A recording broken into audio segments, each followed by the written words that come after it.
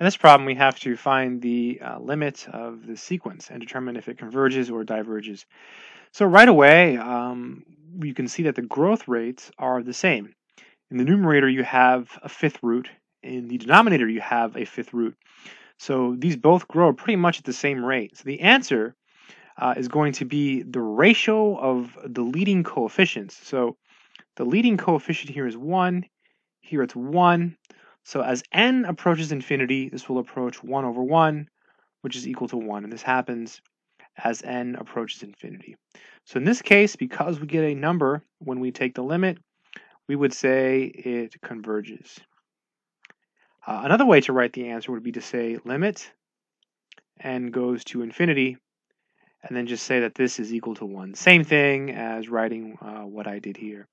Just to make the point, let's say you had the limit as n goes to infinity of 4 times the fourth root of n over 2 times the fourth root of n plus 6. Same thing here, right? The growth rates are the same. This is a fourth root. This is a fourth root on the bottom. So this is equal to 4 over 2, which is equal to 2. So whenever the growth rates are the same, you can just take the ratio of the leading coefficients. I hope this video has been helpful. That's it.